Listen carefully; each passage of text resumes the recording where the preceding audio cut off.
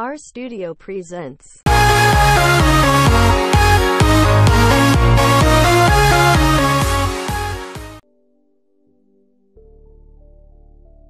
Tina Turner shared the intimate and heart-wrenching moment she said her final goodbyes to her son Craig, who died earlier this month from a self-inflicted gunshot wound to the head, USA Today reports.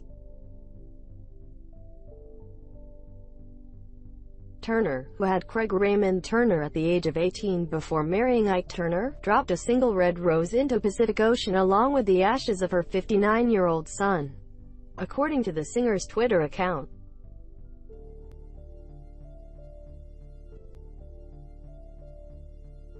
My saddest moment as a mother.